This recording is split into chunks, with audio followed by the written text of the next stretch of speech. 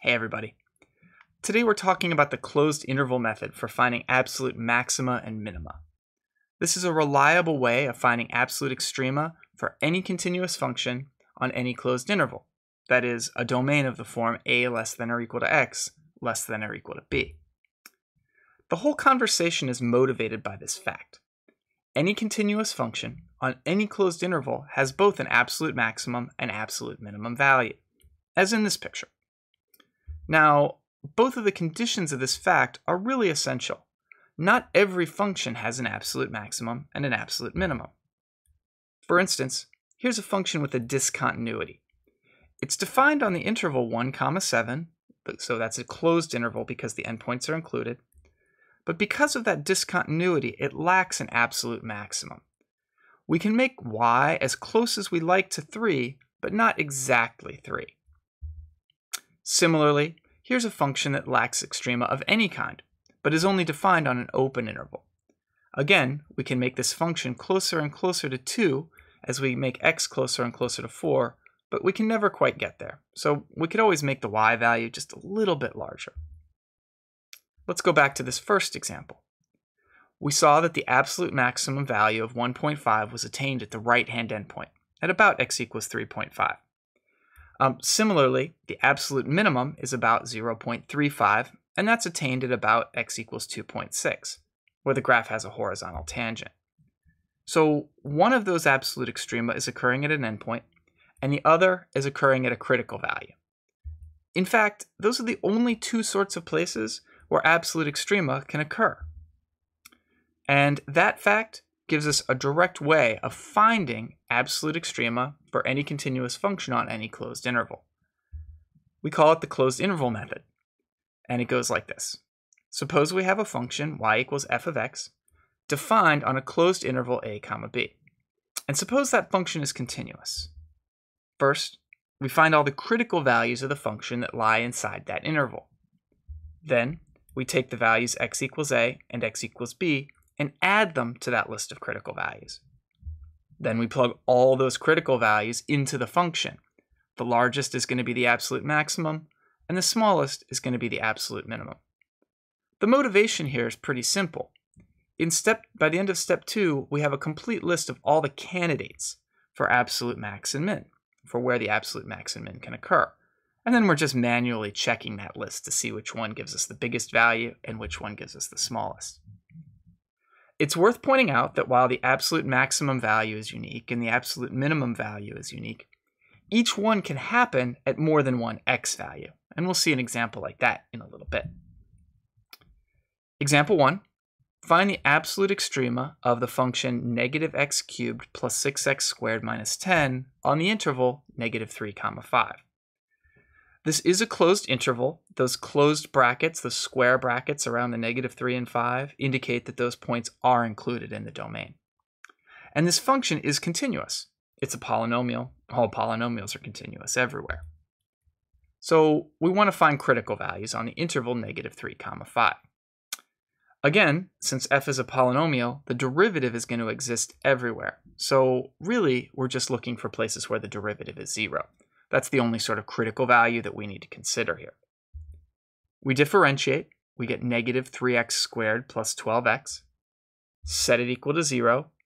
Factor the common factor of negative 3x out of the right side. Setting each of those factors equal to 0, and we get the two critical values, x equals 0 and x equals 4. Notice both of these are contained inside the interval negative 3, 5.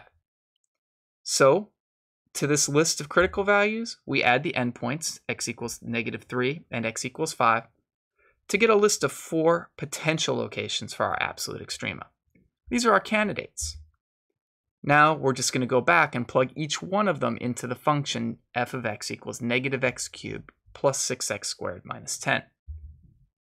F of negative 3 is 71, f of 0 is negative 10, f of 4 is 22, and f of 5 is 15. The largest value in that list is 71, so that's the absolute maximum value of this function on this interval. It occurs at x equals negative 3.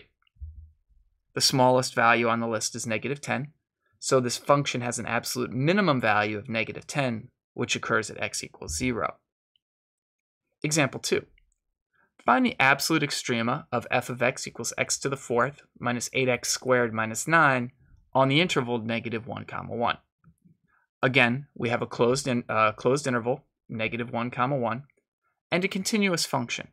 This function is another polynomial, so it's continuous everywhere. It's also going to be differentiable everywhere. The f prime is never going to not exist. So to find critical values, we just need to take a derivative and set it equal to 0. F prime is 4x cubed minus 16x. So we set that equal to 0, factor out the 4x out of the right, and we're left with 4x times x squared minus 4. That's a difference of squares. So we factor that as x minus 2 times x plus 2. Setting each of those factors equal to 0, x equals -2, 0, and 2. Those are the critical values of this function. However, notice that x equals -2 and x equals +2 do not lie in the interval in question. We're only supposed to be looking from -1 to 1. So we have to ignore the critical values -2 and 2. X equals 0 is the only one we care about. We add the endpoints of the interval to that list, so we're considering 3 candidates for absolute extrema: -1, 0, and 1.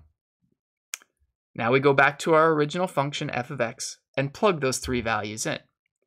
F of -1 is -16, f of 0 is -9, and f of 1 is -16 again. So the largest value on that list is -9, so that's the absolute maximum value of this function on the interval -1, 1. It occurs at x equals 0. The absolute minimum value is -16, and that's assumed twice, at x equals -1 and x equals +1. Let's conclude by seeing a graph of this function. Here we see y equals x to the fourth minus 8x squared minus 9. Globally, this does not have an absolute maximum. It grows without bound as x gets bigger and bigger in either direction. However, we're only interested in the closed interval from -1 to 1.